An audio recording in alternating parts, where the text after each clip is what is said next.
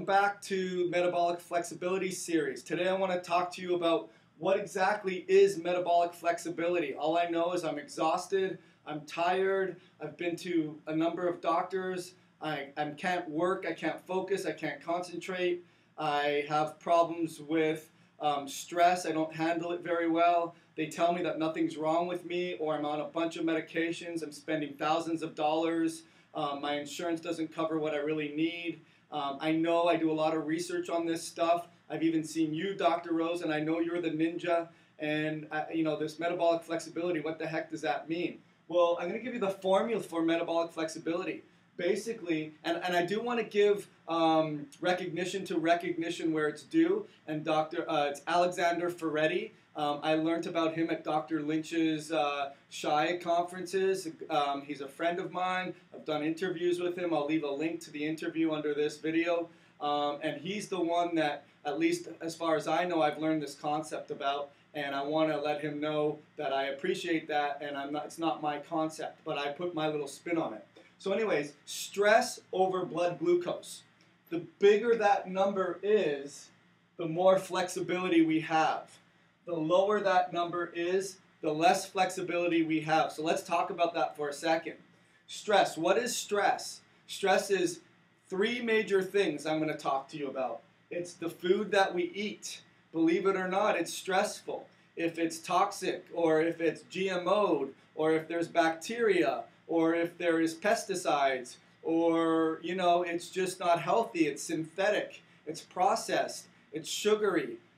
Food can be very, very stressful, not to mention the proteins in food. So gluten, dairy, egg, corn, soy, rice, potato, quinoa, all of those things are very, very inflammatory, and that's going to increase your stress.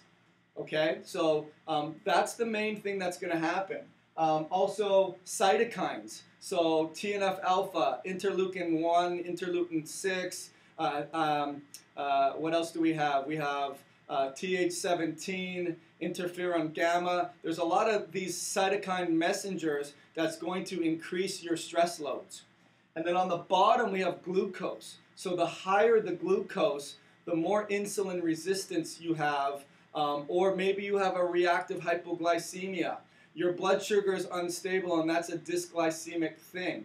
So the way we measure stress, it's really cool. I'm just going to give you a little bit of information. I don't want to overwhelm you. It's called heart rate variability.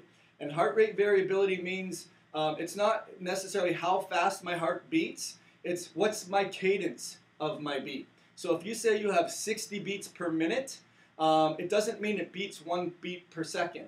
It means it can beat ba-bump, ba-bump, ba-bump, ba-bump. So what heart rate variability is it measures that cadence. And we know when we're stressed out, when we have inflammation, when we have an injury, we know that we're in that sympathetic fight or flight. Our heart rate variability goes down. It's not very, it's very fast, and it's very, very consistent. Whereas when I'm in parasympathetic mode, my heart rate variability goes up. I have more ability to adapt. I see a lion, it goes crazy, and then it goes down, and I'm able to adjust and be flexible. I'm able to be metabolically flexible. So with stress, the higher the stress, the lower the HRV. And with glucose, with the more instability, the more inflammation, the more insulin resistance, the more reactive hypoglycemia, the higher your glucose number goes. So the higher the glucose, the lower the stress, the lower your HRV because of increased stress. Hopefully that makes sense. Let me repeat it one more time. You're getting stressed, you're under sympathetic dominance, you don't have a lot of parasympathetic activity, there's inflammation, there's cytokines, there's food reactivities, there's toxic exposures, there's infections, there's trauma, there's all this stuff that's causing your heart rate variability to go down.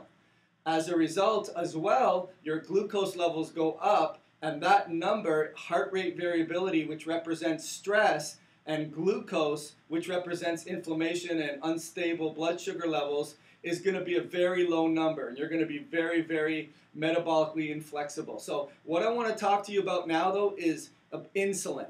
And everything you thought about insulin, throw it out the window. Insulin, oh, I know what insulin does. It helps get your glucose into the cell. and without insulin it won't go in there. That's incorrect, and I'm going to show you what that's all about on the next video. So stay